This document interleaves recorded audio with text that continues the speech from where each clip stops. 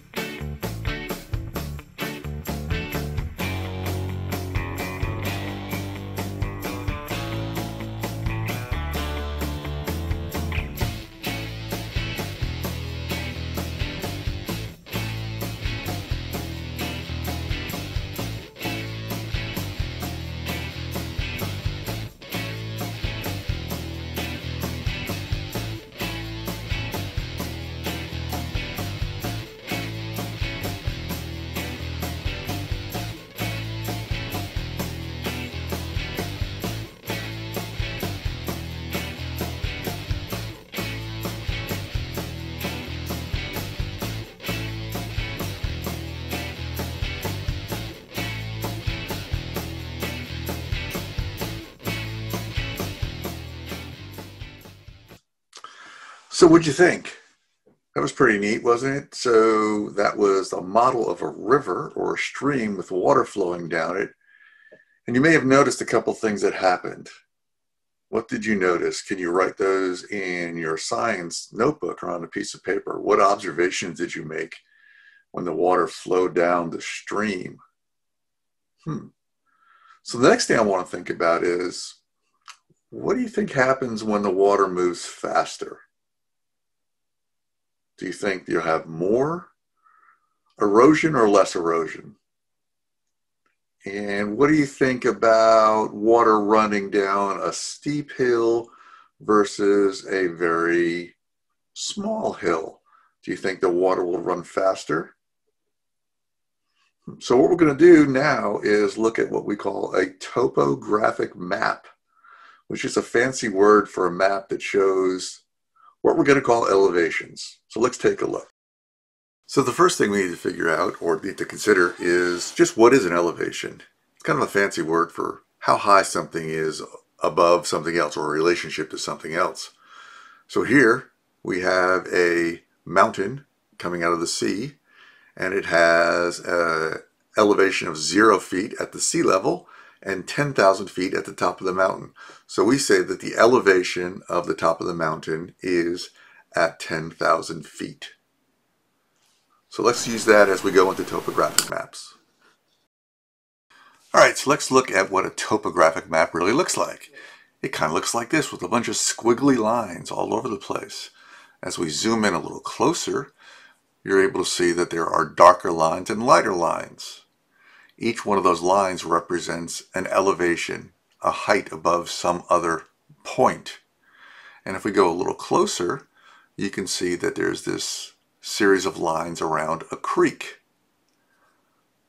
And you have basically a dark line at 300 feet and then another dark line at 250 feet. That means there's 50 feet between those two lines in that area. So that gives you an idea of how steep the area is when you look at the comparison between those lines and those numbers. So if you look at it kind of in a cross-section view, you'd have this. You would show that the bottom picture shows the map that you see, and if you were to make a 3D map of it, it would be what you see on the top. So now let's look at one more thing. Let's look at how close the lines are together. See how close they are here? That means it's very, very steep.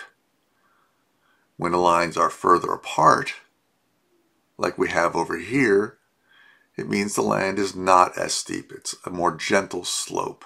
So we can look at that and use these to figure out how water might move. Looking at it one other way, you've got the combination of the two maps. On the top, you have a very steep slope, and you see how those lines are closer together. And on the other side, you have a gentler slope. It's still a slope, but you see the lines are farther apart. There are fewer lines on the drawing on the right than the one on the left. Okay, so now that you understand a little bit about a topographic map, and you know that when the lines are close together, you have a steep slope. When the lines are farther apart, you have a more gentle slope. I'm going to show you another map, and I'm going to show you 2 points, and I want you to try to figure out, using all the information we've learned in this little video, where you think erosion is going to be the biggest problem. I've got 2 points, point A and point B. So I want you to make a determination.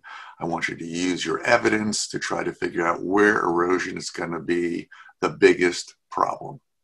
Let's take a look.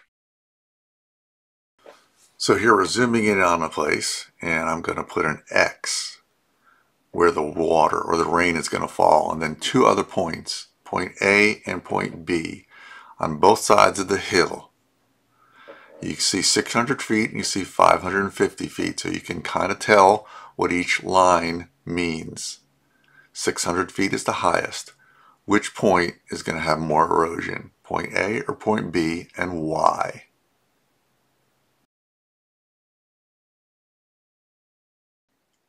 That's all for now. I'll see you in the next video.